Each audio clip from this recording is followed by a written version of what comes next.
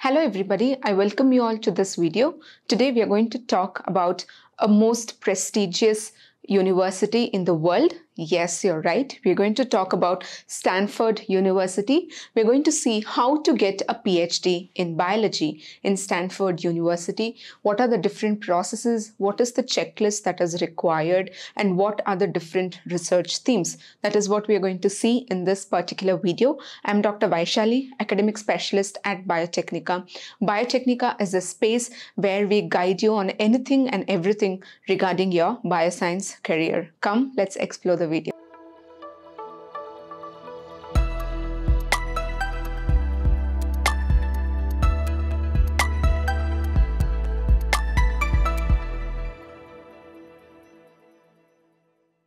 Firstly, this video is sponsored by Biotechnica. Biotechnica is the world's largest platform of bioscientists. You can check this particular website for different, career guidances, for different CSIR net preparation, etc., internships, workshops. So all of these you can check in this particular website.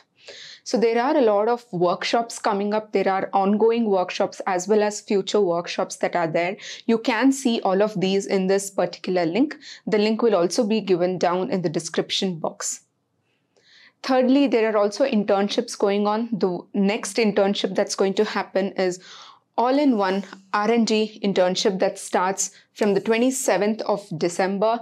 Stay tuned for more updates on this particular internship in other videos. Right? You can contact this particular phone number or the email ID for more information about this internship.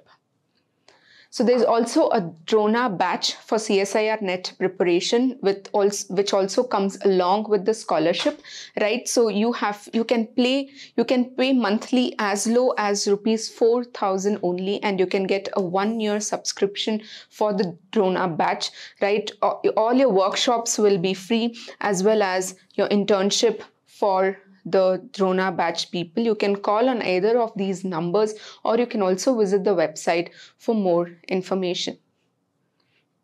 So let us now jump into the topic. So we were talking about Stanford University, right? So first let's see what are the different PhD topics, or what are the different research themes that happens at Stanford, right? So the first is PhD in biology. Second is biochemistry, biomedical informatics, biophysics, cancer biology, chemical and systems biology. Next is developmental biology. Next is PhD in genetics, in immunology, in microbiology and immunology together, in molecular and cellular physiology, neurosciences, stem cell biology and regenerative medicine, as well as structural biology. So these are the different themes or different research topics that happens at Stanford. So you can get a PhD in any of these themes that has been listed below, right? So if you are a passionate biologist who wants to get into Stanford, then these are the different PhD options that are available for you. Next, what are the features of a PhD, of getting a PhD at Stanford? If you get PhD at Stanford, then what are the features that it contains, right? First of all, it is a full-time course, right? There is no part-time course available for PhD, right, at Stanford. Secondly, it is an average of 5 years of full-time financial support. So the average amount of years that it takes for you to finish PhD at Stanford is 5 years, and it is going to be a full-time financial support is going to be provided for you. Thirdly, the intake in Stanford for PhD is very low. That is, it's a small research group. That is, every year only 25 to 35 new students are taken, which means that there is a very fully focused, individual focused training as well as research guidance that can be provided by your supervisor. So yes, that is the reason they have kept the number of students, number of intake per year to a very minimum compared to the large, organization or the university that it is. Fourthly, you need to decide on a potential advisor, right? So you need to, decide on which topic that you'll be doing and who could be your potential supervisor. And this has to be also mentioned in your SOP. Right? Next, so how do you decide on a potential supervisor at Stanford, right? So the first and foremost point to be noted here is that you see the faculty's profiles, right? So these faculty's profiles will be available for you at the website of Stanford itself. So you read the faculty's profile and you find out what they're working on now, right? So there is a possibility that the website might not be updated with the current work that the professor is doing. So it is always better for you to find out on what they are working right now, because it might have shifted as well. So so what are the sources that you can find the current research that the professor does is through online or through the library. So this can be exhaustive, but yes, it's going to definitely be fruitful for you if you do this particular exercise where you go and see what is the current research that the professor is doing and you understand their interests, right? And help you decide if yours match with their interests, right? So that is more important. You find out what is the current research that the professor is doing and you see if your interests match with the project that they are doing, right? The next point I want to talk about is contacting the supervisor, whether it's good or bad to contact the supervisor at Stanford, right? So it is not welcomed by every professor out there. So some of them might be open to it, might reply to it, reply to your query or anything. For example, you want to know what is the current research that they're doing, and so you write to them to find out their interest as well as you put forth your interest before even the review process has happened, right? So if you do that, there are few faculties who welcome this particular approach. They do reply to you, but there are a few other supervisors as well who do not welcome this particular step. So they might not reply to you. So whatever effort that you're putting out there might not be as fruitful as you expect. But yes, it is necessary for you to see a potential supervisor, see what their interests are, what their current research is, and if yours match with them. So that is very important, or I could say it's mandatory for you to do, because it has to go in your SOP, which is the statement of purpose, which is a very important document when it comes to evaluating your application. So the next point we're going to talk about is eligibility. So eligibility here in the case particularly on Indian students, right? So the eligibility for different country students are different. So here particularly we are going to talk about the eligibility of the Indian students, right? So first is you could have done a bachelor's degree in engineering or medicine, and it's very important that this particular bachelor's degree has to be a 4 years bachelor's degree, right? So whether it's engineering or medicine, it has to be a total of 4-year course that you must have completed. It's not applicable for a 3 years bachelor's degree in any subject, right? So if you have completed only a 3 years bachelor's degree, for example, in India, we could have something like BSc, then no, you cannot, after completing your BSc, you cannot apply for the PhD at Stanford. But if you have completed BTech, which is a 4 years course, then you can apply for PhD directly at Stanford.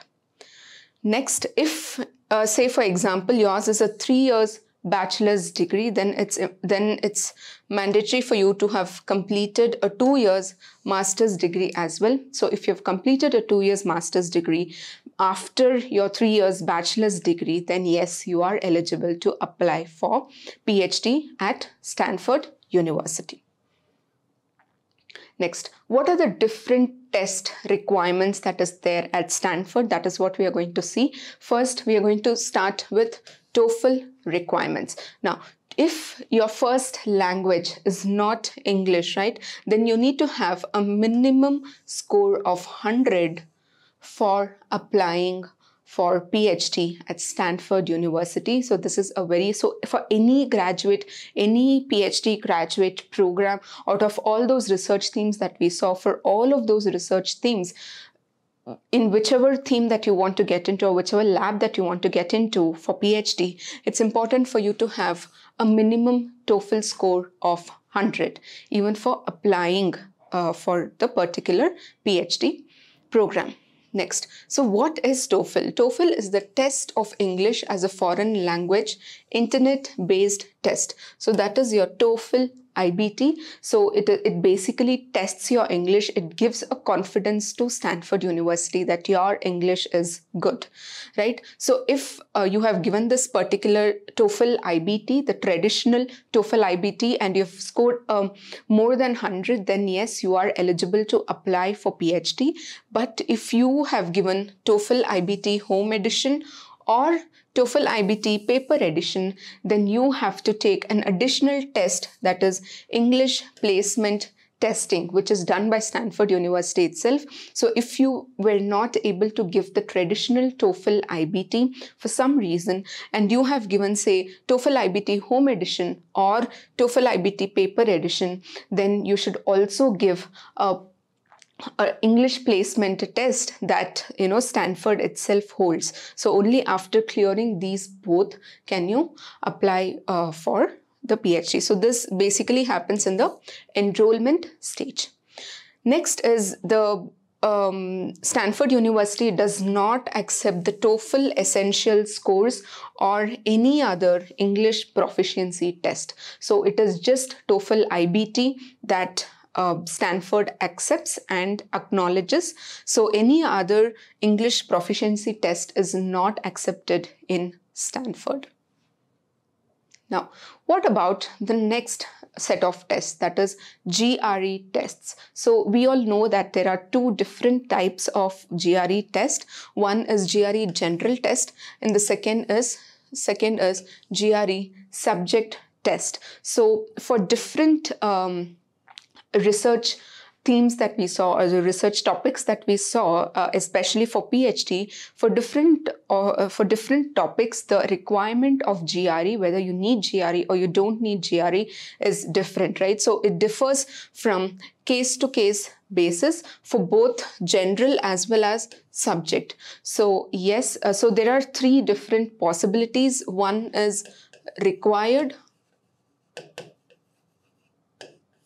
Second is not required, and the third is optional, right? So these are the three different options that are there in case of both GRE general as well as GRE subject. So required and not required is quite straightforward, but what is this optional? So in optional, what happens is the whatever GRE score that you've got for either your general or your subject based on the case will be put forth to the admission committee. So, and later the admission committee may decide whether it wants to include your GRE score in the process of evaluation or not. So this is what the term optional means, right? Next. So for which all subjects or for which all themes do you require, especially in biology, which are the themes that requires GRE general and GRE subject, and which are those that does not require? That is what we are going to see. First of all, it's biophysics. We are going to look at biophysics. So in biophysics, the GRE general is not considered or not required, but your GRE subject is optional. We already saw what optional meant. Secondly, for chemical and systems biology, if you want to do PhD in chemicals and systems biology at Stanford, then both GRE general as well as your GRE optional, your GRE subject is optional. And for the rest of all of the subjects that we saw in our previous slides, the different subjects that can be taken for PhD at Stanford, for all of those other subjects apart from biophysics and chemical and systems biology, you do not require or the GRE general as well as the GRE subject scores are not considered for evaluation of your application for PhD. The next requirement that is necessary for applying for PhD is the statement of purpose, or SOP.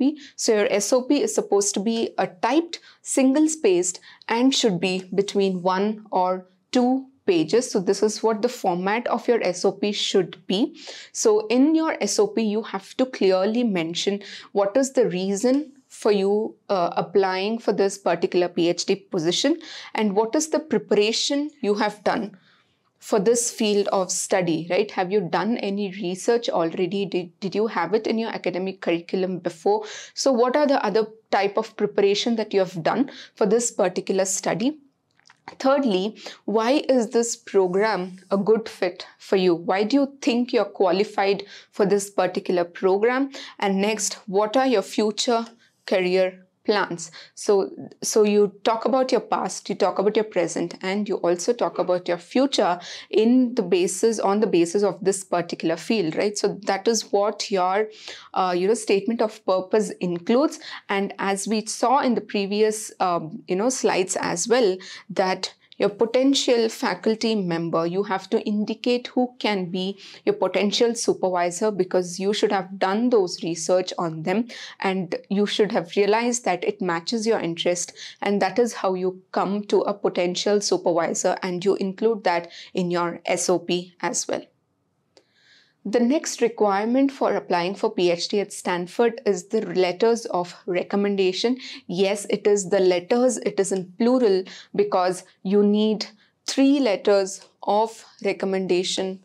3 letters of recommendation are necessary for applying for PhD at Stanford. So getting this letter of requirement, it is a strictly online recommendation that is necessary. That is, whoever is going to be your faculty or your academic faculty, or anybody who is going to give the LOR for you, so they have to directly log in into the system, and then they have to give the recommendation. So, and this has to happen before the deadline, and you have to be responsible for making your recommenders recommend you for this particular PhD as well. So that is upon you. It's up to you to make them give the LOR before the deadline. So the faculties or the professors who give you LOR, they should have supervised you in an academic or an employment setup. So this is what is necessary for the professors, whoever are giving you LORs. So finally, we come to the final checklist that is necessary, right? So let us just go through it one by one. We have seen them in detail as well. Now we are just going to see what are the different items that you need for applying for PhD at Stanford. The first is, of course, the application form that you get online in the website of Stanford. Secondly, the statement of purpose that we saw, what has to be included in the statement of purpose. Thirdly is the LORs, that is like letter of recommendations. We saw previously who can give you the recommendations and how they can give you the recommendations. Next is your CV and resume, which it's typically 1 page long, but yes, there is no, limit that has been prescribed for your CV or your resume. Next is, of course, the transcripts. Of course, the transcripts of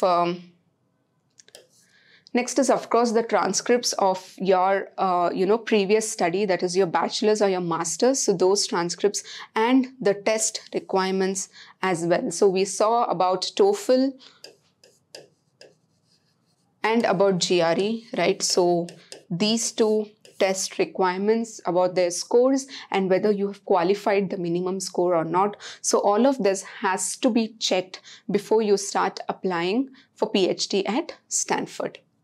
With this, we come to the end of this particular discussion. I'm sure it was super helpful for all those of you who are looking at doing PhD at Stanford. I wish you all the best and see you all until next video. Bye.